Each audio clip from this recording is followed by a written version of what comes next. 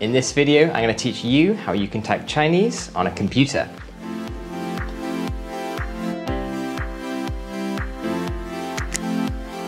So in this video, I'm going to teach you how you can add an input source on your Mac computer.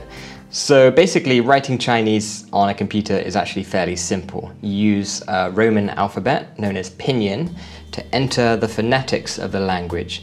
So it's not a keyboard that has thousands and thousands of keys. Rather, you enter it using Pinyin. So let's first learn how you can add an input source on your Mac computer. What you want to do is open up Settings in your System Preferences, and then go to Keyboard down here. Now on the fourth button up here, you can see Input Sources, and you'll already have one selected. So if you hit down here and click plus. Now, because my region is already set to Taiwan, I guess it's already suggested them.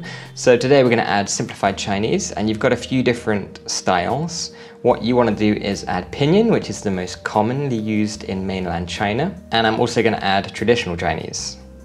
And again, I'm going to use Pinyin traditional. Now, a little side fact is in Taiwan, most people actually use Zhuyin to enter characters. So that is a phonetic alphabet that looks very different to Pinyin. Once we've added these two things, you can go ahead and customize them. Now, normally the default is vertical and the characters are much smaller. But me personally, I'm used to reading from left to right, so I suggest using horizontal. And since I'm a learner of Chinese, I want to get used to recognizing them, so I suggest whacking up the font size to 36.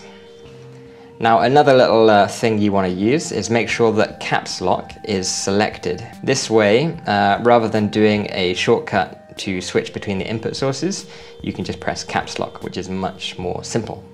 Now, once you've added the Chinese keyboard, you want to go to Shortcuts to select the input kind of keyboard shortcut. So up in the menu bar, you'll see the flags, and that's one way you can change the input sources. Alternatively, in the keyboard settings under Shortcuts, just go to Input Sources, and the default will be Control Space, which is this one. For me, I've got it as Option Space. If you hold it down, if you keep Option held down and keep pressing Spacebar, you see it flicks between the two. Otherwise, the new system update allows you to press Caps Lock. So if I press Caps Lock, you will see it changes up here. Alternatively, if you've got a brand new Mac with a touch bar at the top, just go to System Preferences, pick Extensions, which is here, Customize Control Strip, and you can drag this option down into the control panel.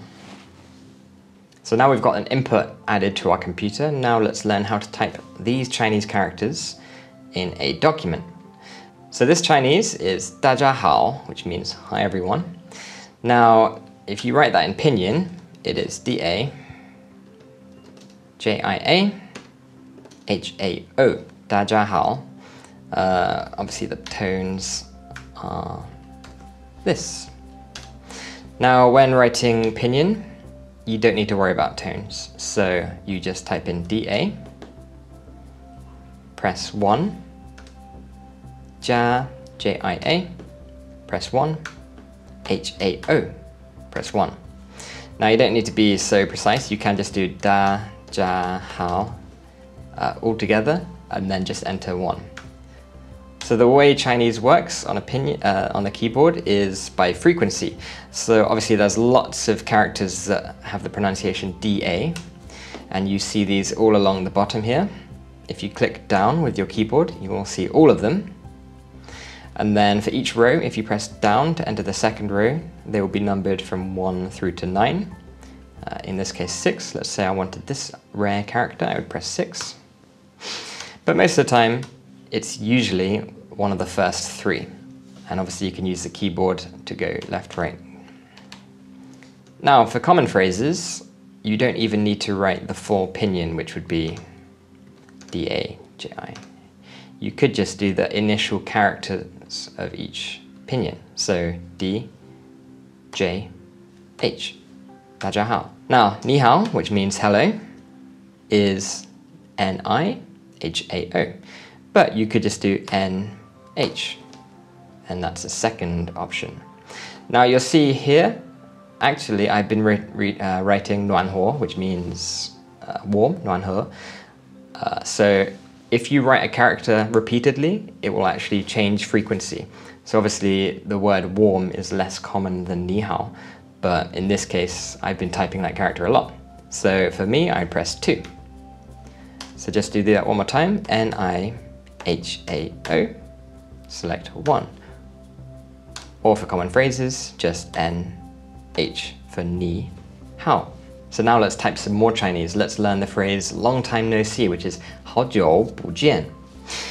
That is H-A-O-J-I-U-B-U-J-I-A-N.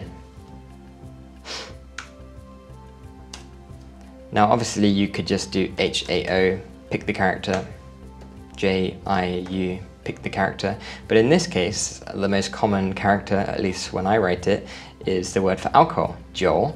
The second option is 酒, fourth tone.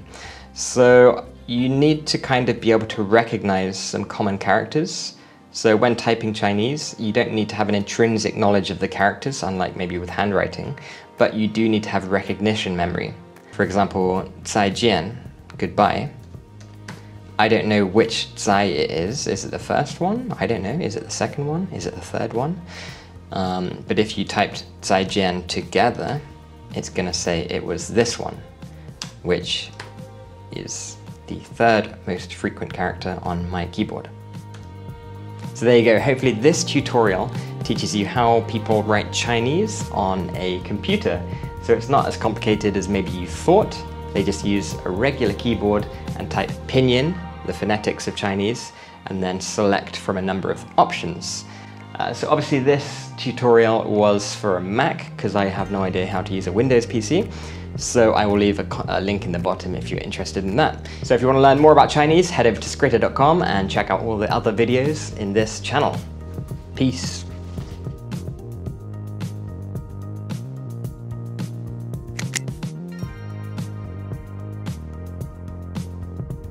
And how it works basically is every character has an initial and a final, such as bao is a b and an ao. So you enter the b, and then you find the ao symbol, ao, and then you pick a tone, 1, 2, 3, 4.